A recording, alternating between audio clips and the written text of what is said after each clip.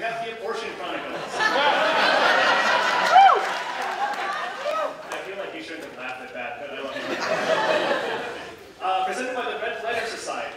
Stories gathered from women and men all around you, because abortion is more terrifying, funny, sad, complicated, and necessary than you might expect. No more silence.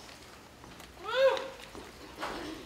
In making our preview, we just couldn't pick which singular story would be the best fit. In our show, we tell stories for women and men. No one is the same, from me to my friend. Abortion, it happens to 1 girl in 3. Some women feel sorrow, some feel they're set free. Some after have cramping, intense or discreet. Me, I poured blood from my crotch to my feet. Others had defects, some helped pregnant daughters. Some had no options, some lost sisters or brothers. It's a messy affair, and some people would ban, but then women would do it without a safe plan. So share tales we must do against fear and hate, giving you knowledge to help you relate.